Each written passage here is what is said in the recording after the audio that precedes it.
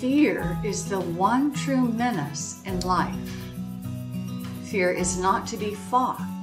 It is to be recognized.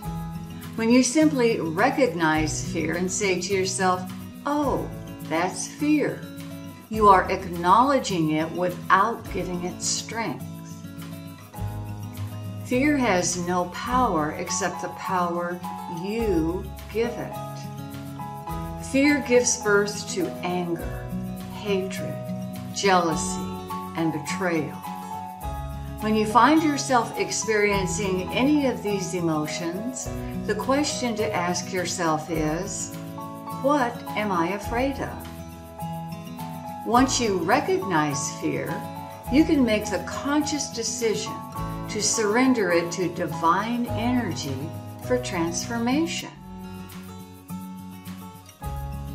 The best way to appreciate the full impact of fear is to experience its absence. Imagine what your life would be like without fear. Feel the freedom of being aligned with divine energy. When you recognize fear again, make the choice to give it to God. Feel the freedom of release. Feel the relief of letting go.